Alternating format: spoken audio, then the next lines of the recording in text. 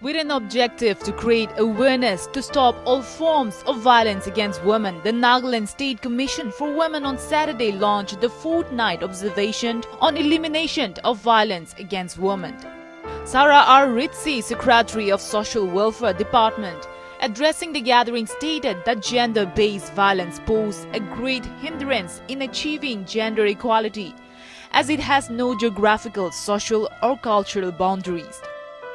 Asserting that crime are in the race, though the state is considered as one of the safest places for women, she said that gender-based violence is manifested in the form of rape, domestic violence, sexual harassment, eve-teasing, and even true cybercrime.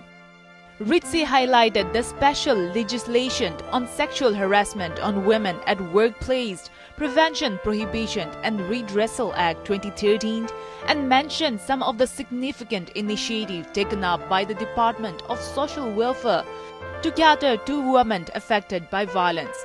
Ritza called for a collective effort to address the root cause of gender-based violence that is deep-rooted in the society, where many women still feel that they are not treated equal to men. In the meantime, Chairperson of Nscw Dr. Tamsula Au, speaking on the topic Customary Law and Gender, said, "Redefining customary law must begin from within the patriarchal setup, who are the custodian of the law, because the fundamental discrimination against women are enshrined in the very laws."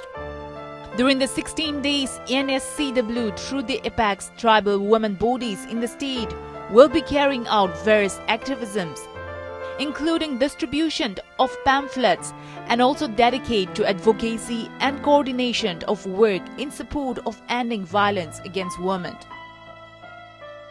With Nscw Mokuvung, APN, Kohima.